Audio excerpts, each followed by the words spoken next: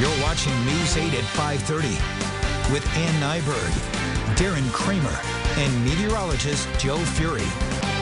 Well, happening right now as we speak, a march for justice getting started right now in downtown New Haven. People showing support for Randy Cox, still paralyzed in the hospital after being injured in a New Haven police van. News 8's Eva Zamaris is with the demonstrators who are stepping off. Eva. Good evening to the two of you. This march just started just a couple of seconds ago. They are starting to move. They are chanting justice for Randy Cox. Let me hold my microphone up so you can hear. Justice for Randy Cox. Justice for